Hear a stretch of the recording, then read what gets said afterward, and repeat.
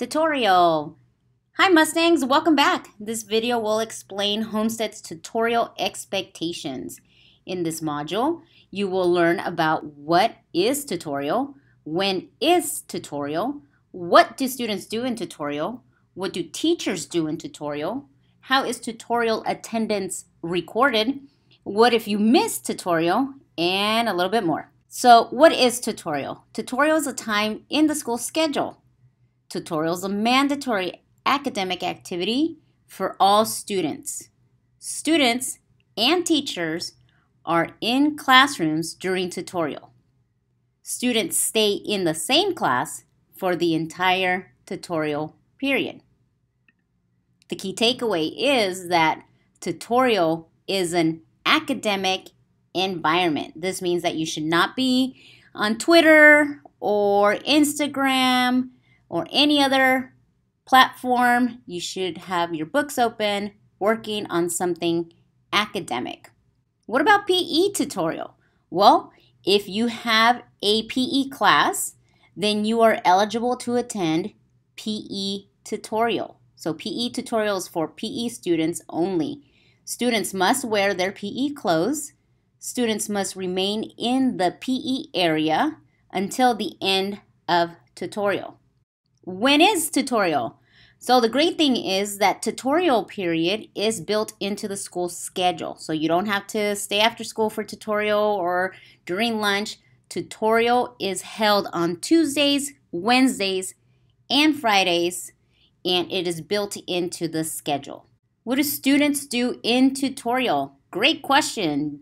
During tutorial, students can meet with their teachers, complete homework, retake quizzes and tests, study with classmates, work on projects, or complete missing work or projects. Again, tutorial is an academic period.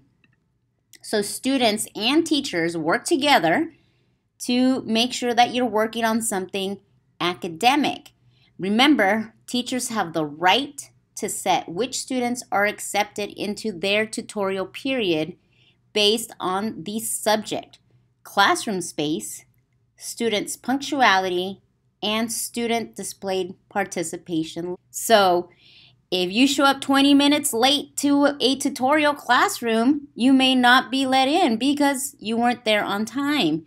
Or if you go to a tutorial class and you're goofing around, that teacher may not allow you to come back to their classroom for the next tutorial. So make sure that you take tutorial period seriously. What do teachers do during tutorial? Well, they provide academic support, set in-class expectations, monitor student attendance. Teachers, you can pause this video at this point and you can select some student volunteers if you wish for them to read some of the other examples out loud in class.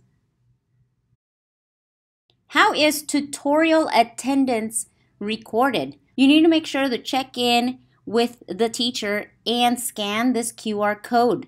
The QR code will record the time that you arrived to the class. You will enter your name, your student ID, and this will be monitored by your guidance counselors, the administrators, your AVID coordinators, coaches. All teachers will have access to this roster so that we can keep track of where you are attending for tutorial. So you must be in class to be able to scan this QR code. Teachers, do not allow kids to take pictures of the QR code. We will be using this attendance also to follow up with parents if we have students that are missing out on tutorial. Now you may have some questions. Well, what do the admin do during tutorial? Well, we walk around and monitor the campus. And if you happen to be lost, we will walk you to your class for tutorial. But once the bell rings, all students should be in a classroom. But what if you don't have anything to work on? Trust me, there's always something to work on. Tutorial is a perfect time to get ahead in your reading, to study, or to start future projects. And if you need help identifying something that you can work on, surely a guidance counselor, a dean, an administrator, or your teachers can help you plan. But what if you have an open period before tutorial? Well, tutorial is a mandatory period, so you need to arrive to school. You must be here. Make sure that you show up and that you don't have to make up tutorial on a Saturday or in the morning during detention. Now, I read through these really fast, so you may want to go back and look over the previous slides.